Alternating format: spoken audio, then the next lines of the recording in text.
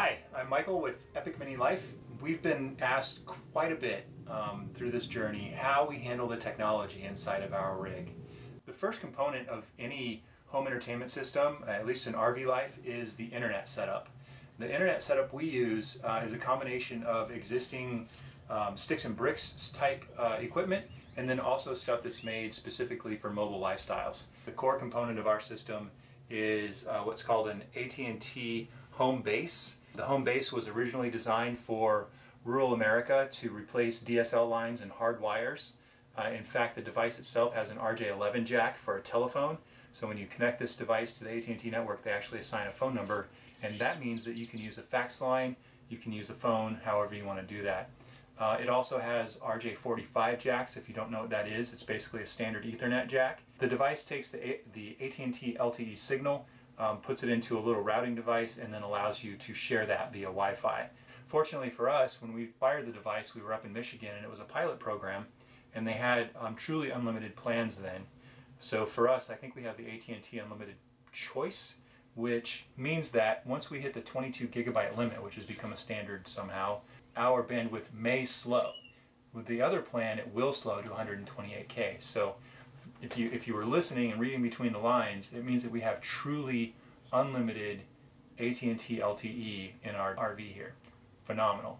In fact, our daughter, who is not here, helped us go through about 850 gigabytes of data on the AT&T network, and we were never slowed down once. So thank you, AT&T, for grandfathering us into that plan. The power of our system here is an Airport Extreme. I turned off the Wi-Fi radio inside of the home base and have instead connected the Airport Extreme via Ethernet and used that as my Wi-Fi network here at home. It's just more robust, it's faster than the one that's built into that home base. And it also has another special feature that we really like. Number one is it gives us more Ethernet ports for the different devices that we have, and I'll show you those in just a little bit. But it also has a USB port, and in that USB port you can plug a USB hub into it, connect hard drives to it, connect a printer to it, and connect other miscellaneous devices. So, and that would make all of those available wirelessly. So if you have a printer that doesn't have Wi-Fi built into it right now, you can plug it right into the Airport Extreme, and you can share that thing over your network. It's pretty stellar.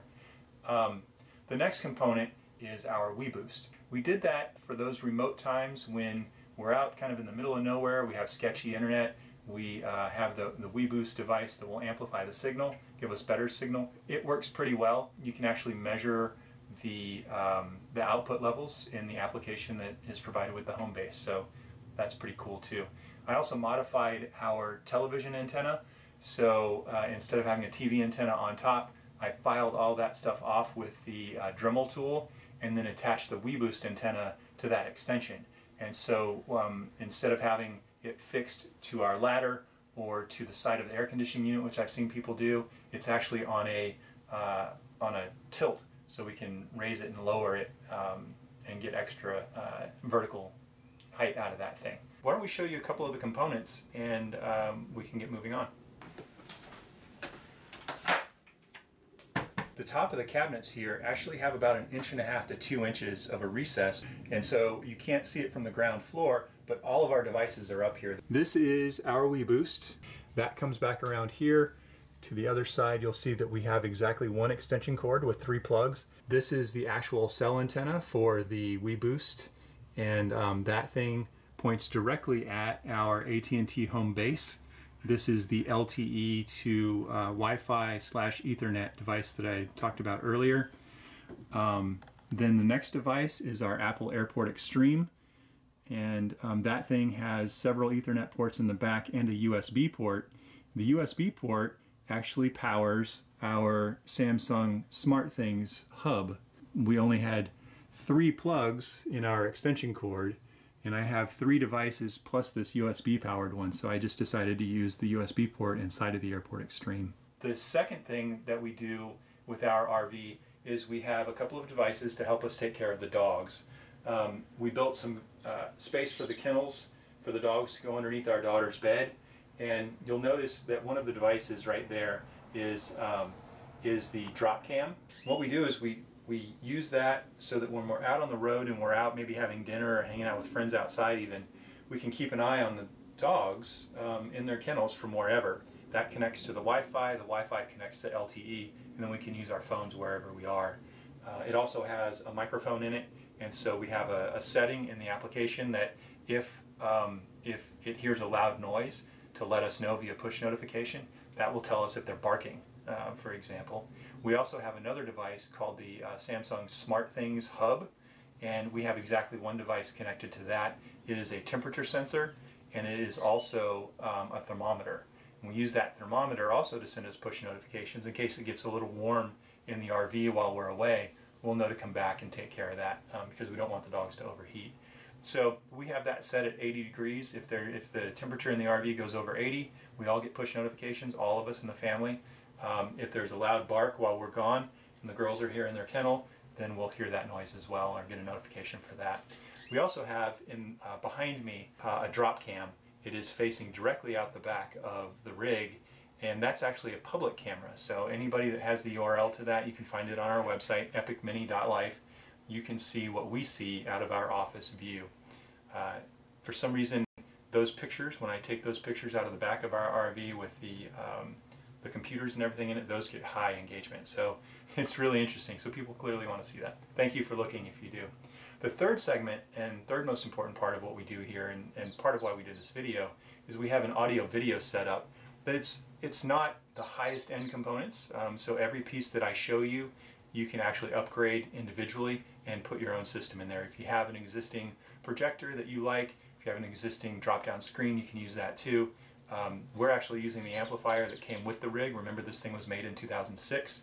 So that's been an interesting challenge because it doesn't have all the ports that all the modern devices do. So we've had to have some interesting workarounds there. The next thing I want to talk about is the old school amplifier. It does have auxiliary in, and so what I was able to do is use an auxiliary cable, and that thing gets routed behind this. I had to drill a hole in between these two shelves, and it comes over into this cabinet, which you'll see has not only the projector right here that we use. It's a 720p projector. It will take 1080p, but this one only outputs 720, which is very handy from a bandwidth perspective. It doesn't use near as much as 1080p, and you can't tell the difference because it downscales. The output of the Apple TV goes into this little Bluetooth device. Since I didn't have a way to get audio from the Apple TV or the projector, it doesn't have audio out either, I had to get creative. So the Apple TV pushes audio to this device that goes into the auxiliary input of the amplifier. And from there, it goes into our surround sound system. And you can see the speakers back here. This is the rear right. Over there is the rear left. And if you swing back around over here, you can see the center speaker and then the left and right. Now, those cables run along the top of the slide on this side, not on the outside, obviously. They go down, they all meet over here, go down this white conduit, and then underneath here, you might be able to see it, you might not, there's actually a black conduit that takes it to the exterior of the slide. I was able to recover all of the cables from the original installation. The entertainment center was over here, the original amplifier, a tube television, the desk was over here. So I did some creative splicing and was able to reuse the wires that were used for surround sound actually to power these two speakers. I only had to run one extra wire, so that was pretty cool. So let's talk about one more thing. You saw the projector, but you haven't seen the screen. I mean, you've seen it up here. This thing serves several purposes in our house. It was originally designed just to be a screen so we could watch our video content from the Apple TV. But you'll notice now that it also serves as a room divider. So when our daughter goes to bed at night, she pulls that thing down and she's got her own little cubby hole, which is pretty cool for her. Acting as a room divider, it's been pretty helpful for us. When she gets frustrated with us or she just needs a moment, she'll jump in her bed and pull down the room divider, and it's actually pretty fun. But this is, interestingly, it's a 4x3 screen, and it was originally in a school. Oh, that's nice. It was originally in a school, and I bought it for $25 on Craigslist. So you have several different approaches to audio and video equipment, technology in general, You can either go out and buy all the newest stuff and the latest and greatest. You can have a mix of that and some older technology, which is what we've chosen to do. Or you can go completely old school. As long as it does what you need it to do, that's the right method and the right thing to do. For us, I decided it was worth $25 to not pull the projector screen all the way down and just more or less use it as a 16:9 screen. And that looks pretty good. We also did Craigslist for another device, which was the projector.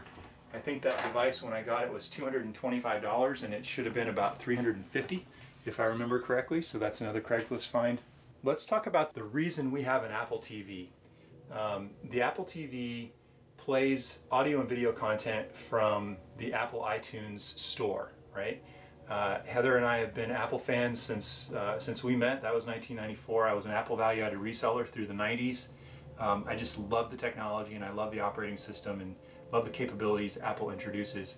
Now, they're not always first to a technology, but sometimes they are. In fact, the technology that's built in there that we leverage the crap out of is called AirPlay. What that does is it allows you to take your video or your audio from a phone or a tablet or even your Mac and a PC using a piece of software called AirParrot, and you can push whatever you want to the Apple TV. It goes through the entire audio video setup and ends up on the screen. Very handy for watching YouTube videos, very handy for watching motorcycle races, which we do. It plays in the browser really nicely on the PC, and then we push that video content to the screen over here. Works out pretty well. Sometimes there are just things you need to watch on the web that don't have an app and don't play well on a device. That's when the PC comes in handy, or when the tablet or the Macs come in handy. We also have an Apple TV in the other room, in the bedroom, and we have another television in there. It doesn't have the YouTube app on it, so it's a little bit older. We use our devices to push video to that. And then the other thing that I wanted to touch on real quick is the fact that we use DirecTV Now. The DirecTV Now application replaces the satellite dish. It uses LTE from AT&T and allows you to watch television live, which we rarely do, but there are a couple of shows that we really like that we like to watch live. One is Survivor. We've been watching Survivor since the beginning, more or less, but as a family over the last 10 years or so. And then the other one is, of course, Walking Dead, and we're catching up on Fear the Walking Dead. So we can watch those things live using DirecTV Now. Pretty cool stuff. But that Apple TV in the other room doesn't support DirecTV Now, so we use our apps on our phones and our tablets to push video in there. So that's an overview of the audio and video technologies in the place. Like I mentioned early on, every one of these components can be upgraded. The Apple TV could be replaced with any number of inputs. It could be a Chromecast, it could be a Fire TV, it could be a Roku, whatever you want to use, whatever works in your platform. Also remember that you can upgrade all of these components individually. You don't have to use low end, you don't have to use high end. We chose this lifestyle because we were trying to play a trick on life, and it's worked out pretty well. In fact, you should follow the hashtag on Instagram called Eat Frugally. It's where we, well, Heather mostly cooks meals for less than $2.50 per person. So that's pretty stellar. Generally way under $2.50 too.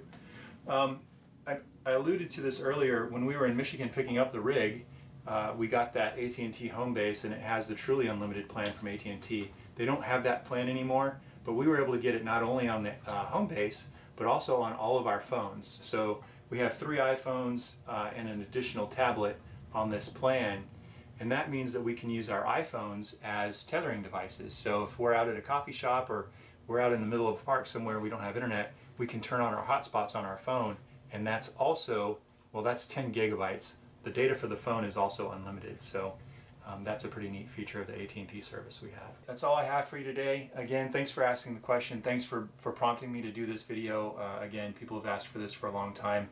If you like this content, if you like this video, go back and watch our other ones. We'd love to have your feedback on those too.